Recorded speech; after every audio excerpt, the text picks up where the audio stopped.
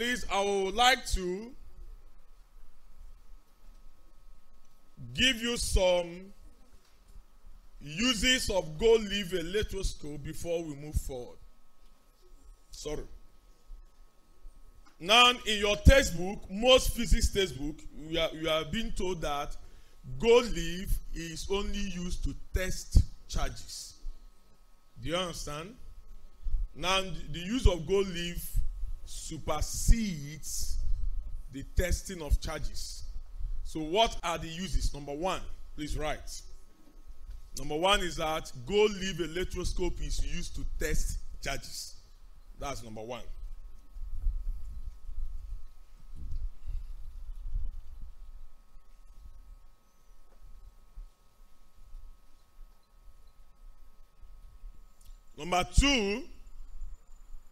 Number one is that it is used to test charges.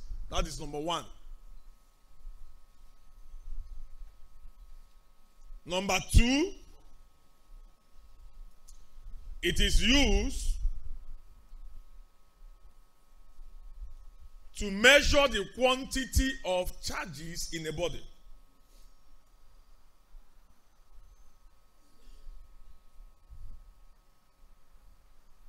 It is used to measure the quantity of charges in a body. Number three, it is used to measure the insulating and the conducting property of a body.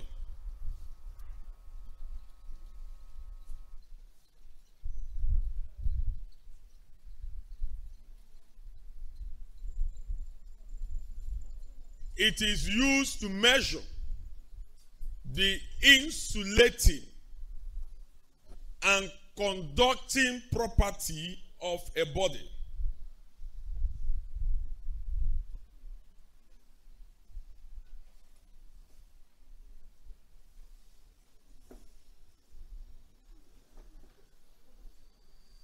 It is used to measure, I'm still repeating number three, it is used to measure the insulating or conducting property of a body.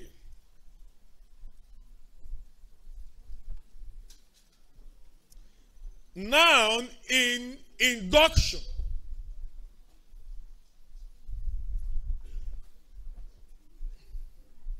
we use induction in charging the electrophorus.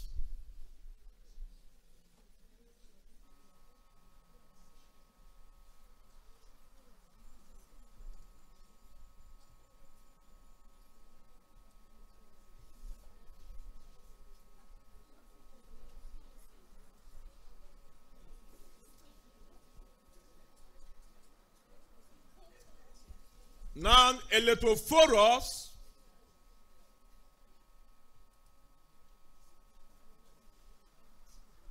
is a device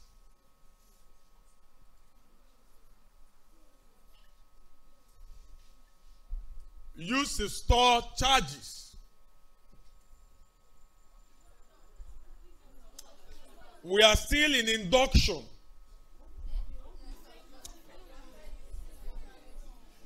No, your mind is not there. I said I want to go back to tell you the uses of gold leaf electroscope. And I've given you 3 uses of gold leaf electroscope. And I said, let's go back to induction.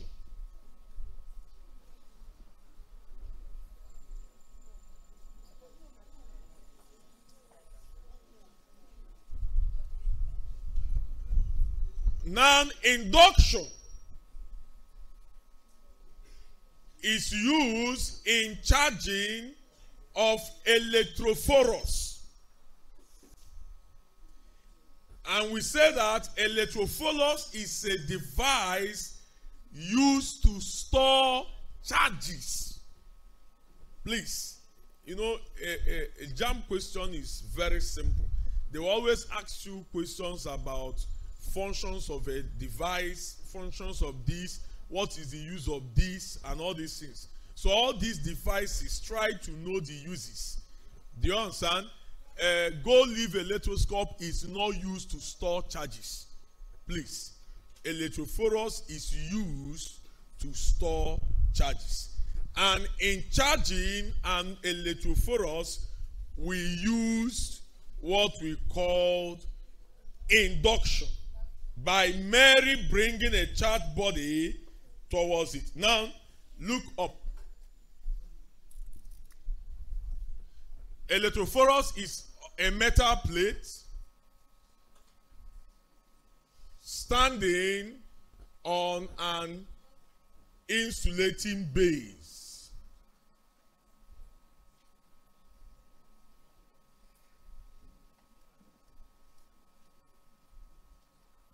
This is the insulating base.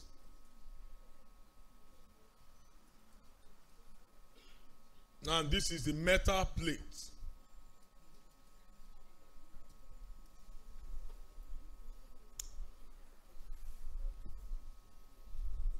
Now, if I want to charge positively or negatively, you know, if you want to charge it positively, you have to bring a negatively charged body near it. Do you understand? Let me repeat it again. If you want to charge it positively, you bring a negatively charged body near the electrophorus. I repeat the third time.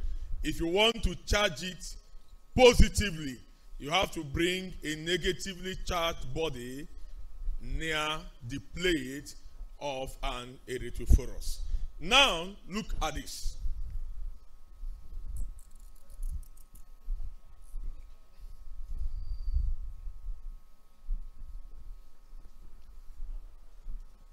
Now, this is the charging body. The charging body is negatively charged.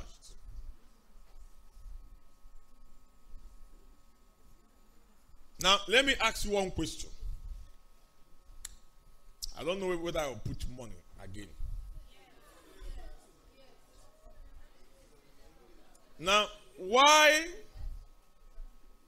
is it that whenever we want to show a charging body, we normally draw the charges outside instead of inside? Do you understand what I'm saying? Now, you see this thing. Now, why wouldn't I draw it like this?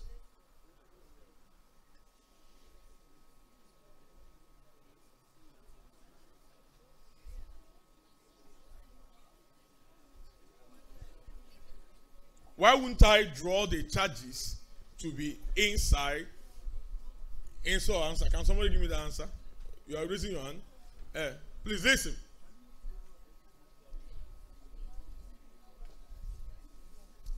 No, there's no like charges here now.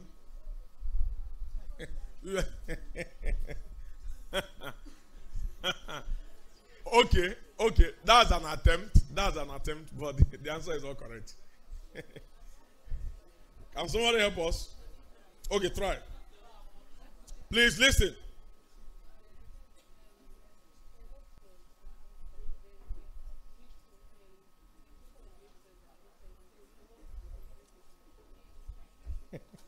Somebody is laughing already. Okay, why are you laughing? Eh?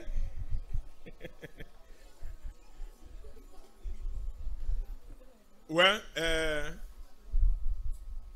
it's not correct. It's not correct. Can somebody help us? So nobody among all this, almost, church, that person were very big members.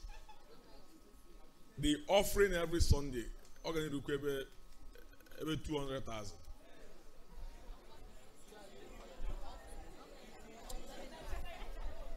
Eh? Okay, try. What do you mean? These are charges already now. Well, listen.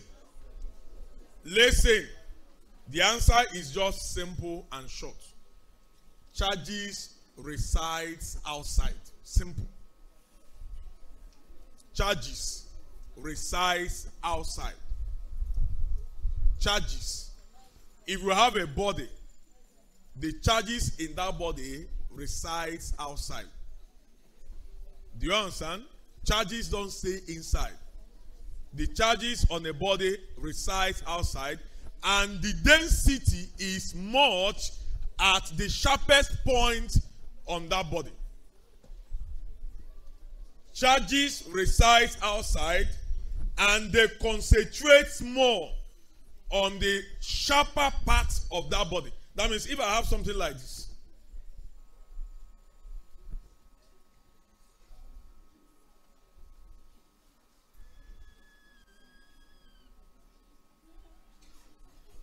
if I have something like this, and charges are resting on this body, the concentration of the charges will be more at the sharp ends,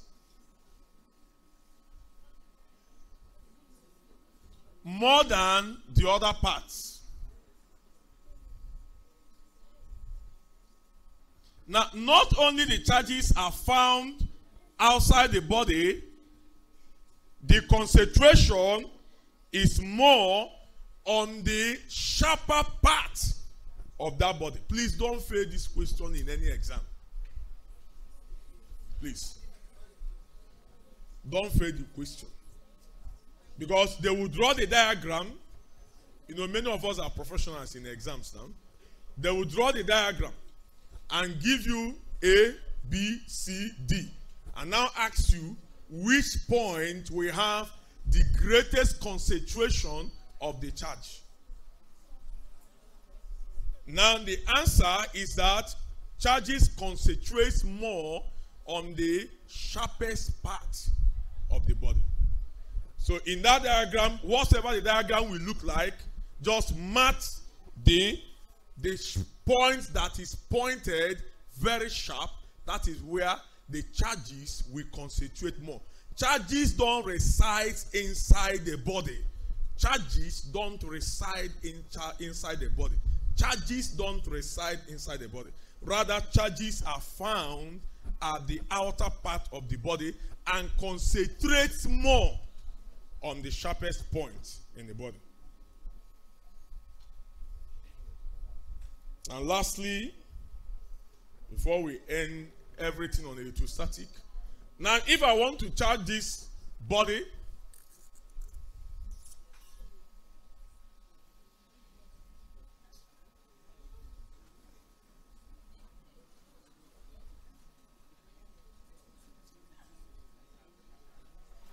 now please look up. There should be no noise making. Once I bring this body near the electrophorus, the positive charges will come here, and the negative charges will move to the other end, indicating repulsion. Like charges repels, unlike charges attract. So the positive charges will come here, and the negative charges will move to the other side. At this point, you earth. Remember the principle of earthing. The body will still be there. You now earth. Earth is connecting to the ground, and the electrons will flow to the ground. The first one is to bring the body near the charging, the neutral body. Don't touch it. You don't need to touch it. Just bring it close. You want to charge by induction. Bring it close. Now the opposite charge will come closer, indicating attraction. The same charge will move to the other end, indicating repulsion. The electron will flow to the ground.